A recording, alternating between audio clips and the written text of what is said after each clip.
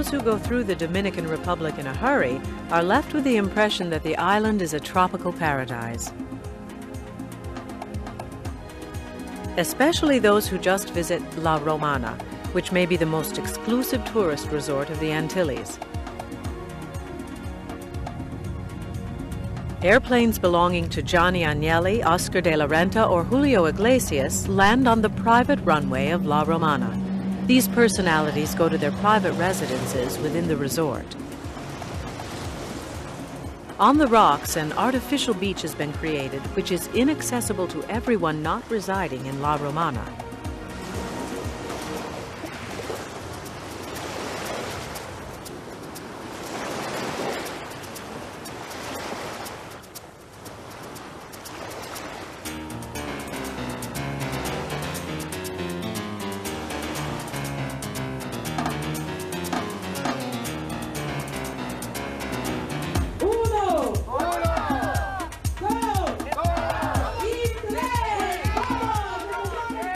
From morning to night, entertainment is created for them.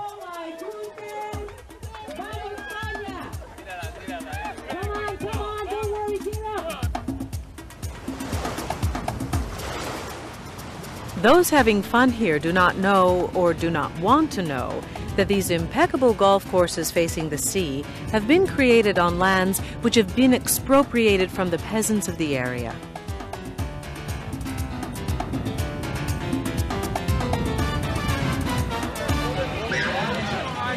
Other tourist resorts, which are less exclusive, lie along the Boca Chica beach.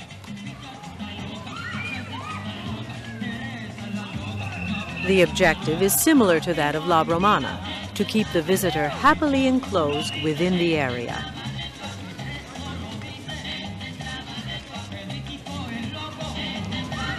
He is offered everything that he might need to prevent him from leaving the area and spending money in another place.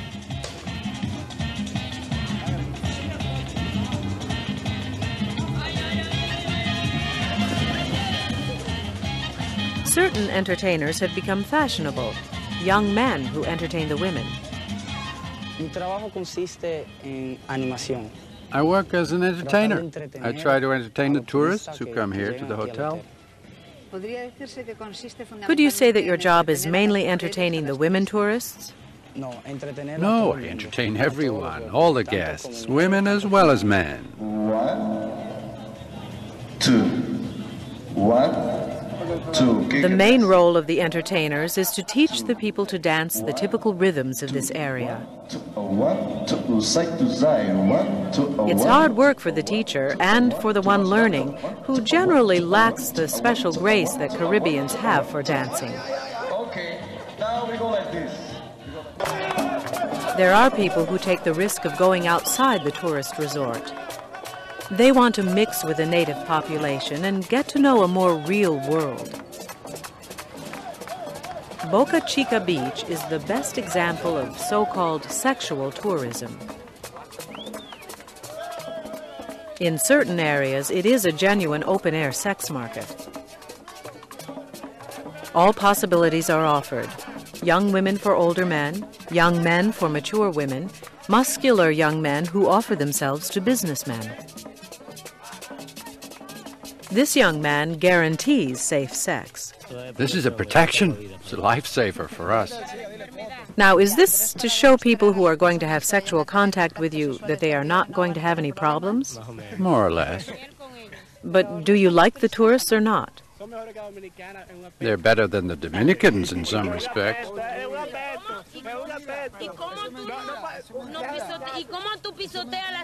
How come you walk all over the girls of your country just like that? They're all the same because they're women and they make love like everyone else. I don't see it. That's not right. With foreign girls, I get the money and I spend it with my Dominican girls at the discotheque, right? The Dominicans.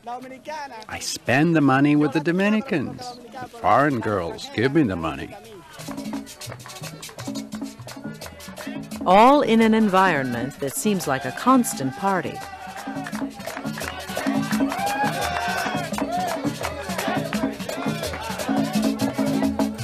Prostitution is not a party taken out of the framework of palm trees and golden sands.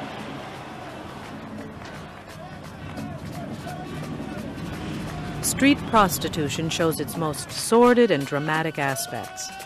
Do you like your work, dislike it, or does it seem to you just like any other job? I dislike it a lot. It is like any other job. I dislike it. Could it even be said that you find it repulsive? I find it repulsive. Yes, unpleasant. Do you find it repulsive? Did you experience any sexual abuse when you were a little girl? Did you suffer any sexual abuse from any family member? Yes. I was abused by an uncle of mine. Was it from that time that you started to dislike sex? Yes, I suffered a trauma. The police come almost every day still. We stand there doing nothing, and they come and take one of us. They take her to jail. She stays there for 3 or 4 days without the family knowing anything. Do they also ask you for money? Sometimes we have to give it to them if we have it. If we don't have it, they take us to jail. Do they try to have sexual relations with you? Yes, but for me, to avoid having sex with them, I give them 20 or 25 pesos because they're going to take someone to jail anyway. They may not take one today, but the next day they'll take someone, and I would rather not have sex with them. I would rather pay them, or I let them take me to jail. They're the kind of people who want to cover the sun with one finger, you know? This business of prostitution is worldwide, but here, they don't want to see things clearly. Did the police ask you for money? Of course. If we don't give it to them, they treat us any way they want. Do they try to have sex with you? That too.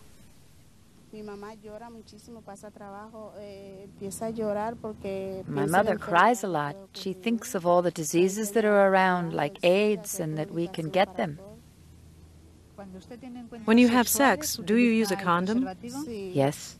And the clients, are they willing to use them? Yes, there are many that do. There are many that don't like to, and you just say that you have to take care of yourself. Yes, we use the condom. And do all clients agree? Yes, they all agree. Why? Are they beginning to be afraid of AIDS? Yes, with all the rumors, the frequency of everything that's said about AIDS, they are also aware of that, and they agree to put on the condom. Before, they didn't want to, did they? Before, they didn't want to.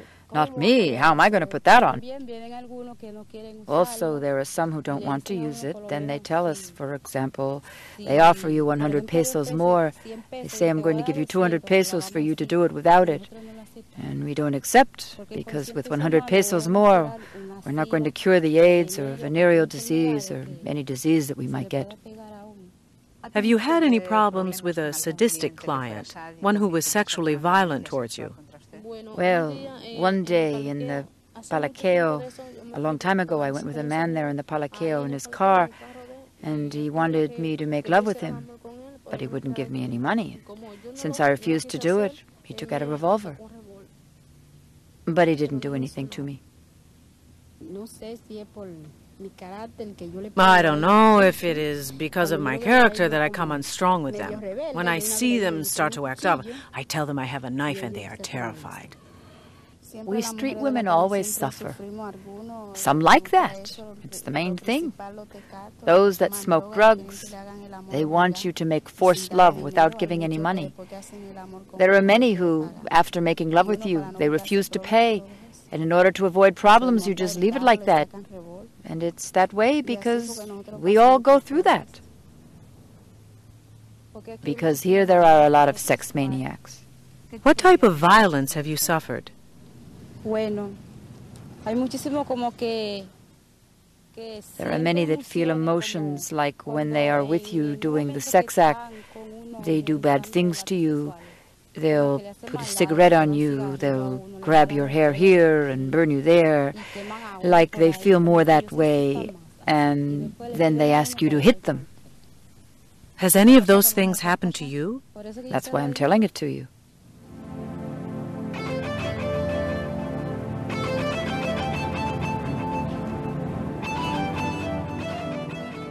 Poverty is not the only determining factor for practicing prostitution. Es una causa, puede ser una determinante, pero el ejemplo It is one cause. It can be a determining cause. But the basic elemental example is that in industrialized countries, there are prostituted women, and that is connected to the woman's condition of subordination, which does not change because we're dealing with a developed country versus not developed one. Men go on repeating the same patriarchal patterns, whether here in the Caribbean or in the northern countries. Attorney Carmen Imberts indicates that the correct way to define these women is not as prostitutes, but rather as prostituted women. Decir prostituta es asumir la esencia de esa mujer que hace un trabajo sexual. To say prostitute is assuming that the essence of a woman is doing a sexual job like that, as a prostitute. A woman prostitutes herself, or she is prostituted, because there is a man who buys her sexual favors. She's not going to stop. She's not going to be prostituted if there weren't that prostituting man. And so behind, besides, in front of, on top of, or underneath of a prostituted woman, there is a prostituting man. If not, that condition wouldn't exist. That variation of female subordination wouldn't exist. Concerning prostitution, the most distinguished intellectuals of the country have spoken. La rigidez de la división sexual del trabajo en el campo daba muy poca oportunidades a las mujeres y mientras más acceso tuvo el estudio. The opportunities, the rigidity of the sexual division of work in the country gave very few opportunities to women. And the more access she had to education, the more she saw the possibility to progress in the city, to develop herself. But then what happens? Neither the country nor the city offers opportunities to anyone.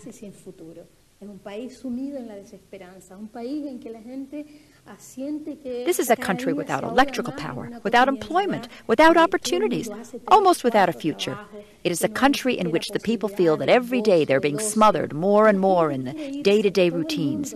Everyone has 3 or 4 jobs. There isn't a possibility for joy, for leisure, and people want to go. Everyone, as Juan Luis Guerra says, is dreaming of a visa in this country. Almost daily on the normal Iberia flight, it's possible to see 12 to 15 women who, even though a native Dominican does not need a visa to enter Spain and only needs to present a few dollars showing her solvency, the immigration officer, just by looking at her, decides that perhaps she's going to prostitute herself and sends her back. The vice president of the Dominican Revolutionary Party is the only woman who became head of her own party. Porque en una encuesta que hicimos a unas prostitutas para un seminario que celebró la UAS hace ya muchos años, cuando entrevistamos a esas muchachas prostitutas, ellas decían cuando se les preguntaba. Because in a survey we made of some prostitutes for a seminary many years ago, when we interviewed those prostitute girls, they said, when they were asked when they would stop that kind of activity, they said, when we find another type of work. These girls go out of the country and look for another type of work, or for a job that they've not found here.